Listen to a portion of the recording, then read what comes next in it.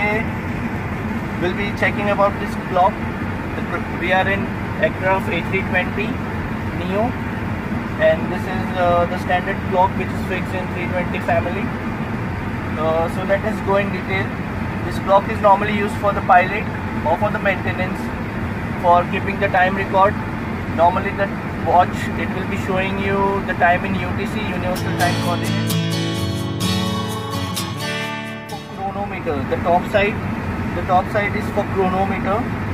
This will be keeping, it is like a stopwatch, and it will be showing you in minutes and seconds. The minutes and seconds, okay? So for starting the chronometer, we have to press this push button, chrono. Once you click it, it will be start with the seconds, okay? It will always show you in minutes and seconds. So this part is normally used for less timing. So for stopping this, we have to again push it. It will stop.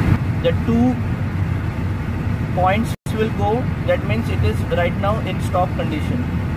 Again we can restart it by pressing it, the push button. Again it will start on the last stop timing. So it can go till 59 minutes. So we'll push it again to stop. Again we can n number of time we can just start it and stop it. So if we want to reset it, we'll just stop it and then we'll press this reset button. So once we press this reset button, it will go off. Means now the chronometer is off.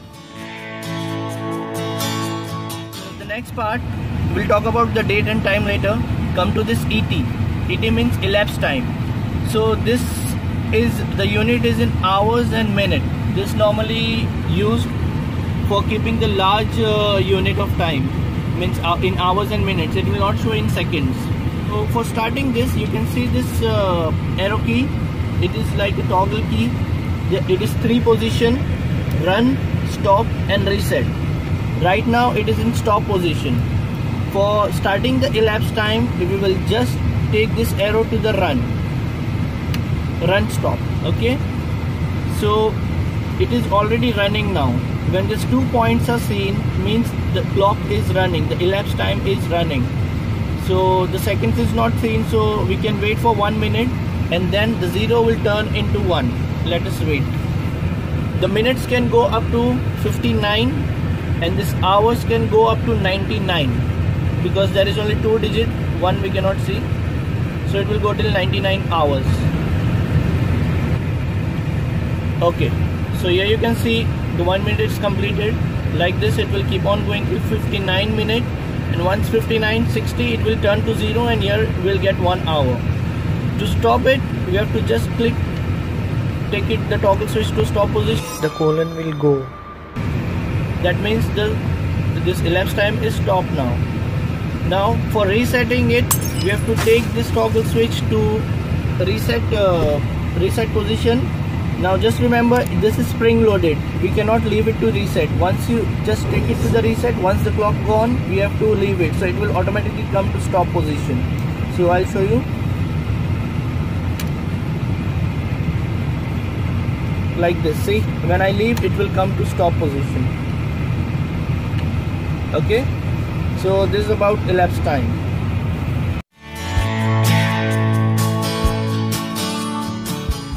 So let us talk about this timing. The blue marking is the unit. So let's talk about this. The first part, it is in hours, this is in minutes, and this is in seconds. Okay, so right now it is showing you the time, which is 6 hours 35 minutes, and the seconds keep on counting. Here you can see the same toggle switch like this, but it has also got 3 position. Right now it is in INT, that means it is internal timing. Okay, so it is in internal timing, means it's connected to the hot bus and it is recording its own time. Okay, it is showing its own timing.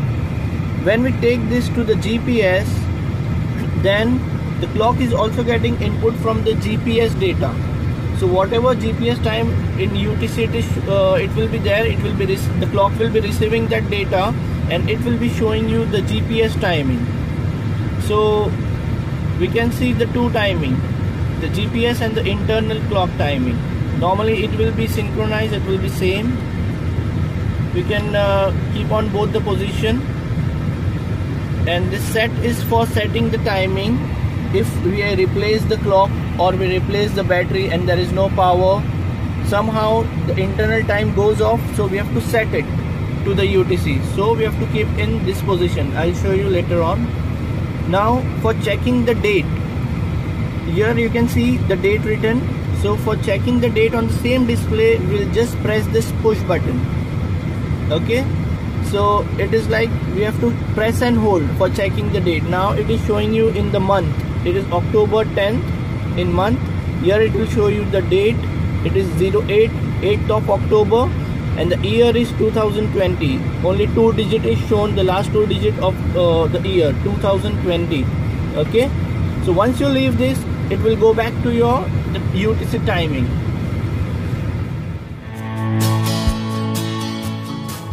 So let's talk about the setting of the clock.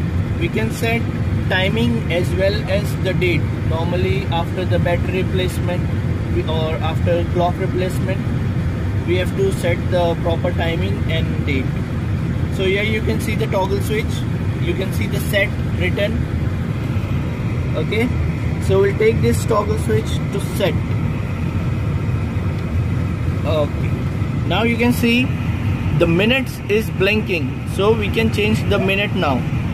For changing the minute, you have to take this push button. It is also a rotary switch, so clockwise, anti-clockwise it can rotate.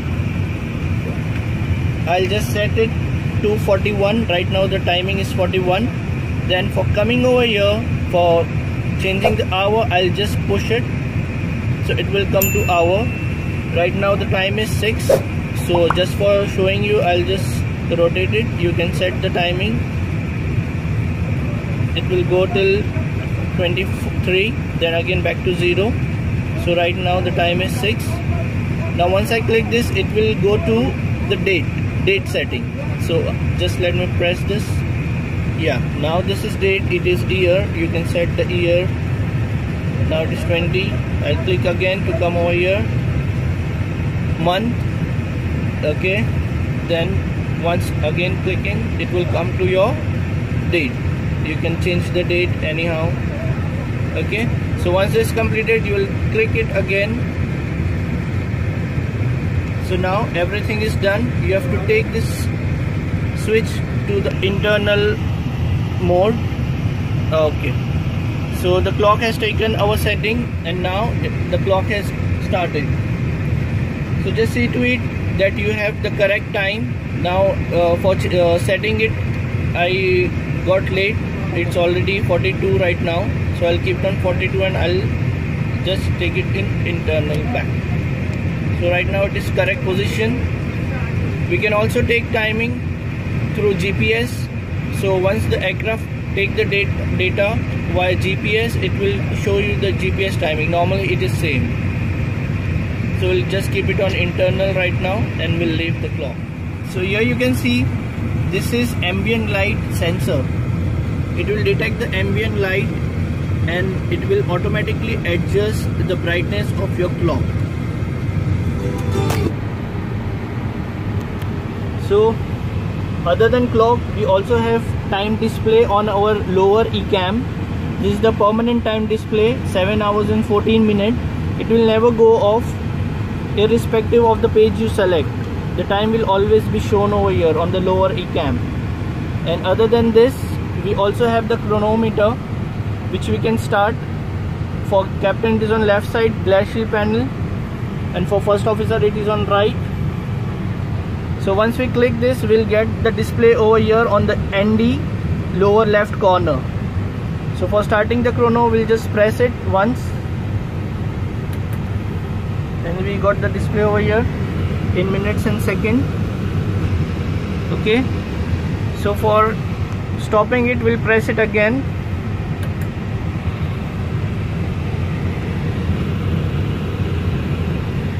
So this chrono we cannot restart. We cannot restart this chrono. Once I press this, it will go blank. Okay, so the chrono is blank. Likewise, in the clock we can restart the chrono. I pause it, once I click again it will restart from the same timing. But in this glass sheet chrono and the display, it will not restart, it will just give you the same timing. So once I click on stop, it will stop there, and when I press it third time, it will go back to 0, means blank, reset. Okay.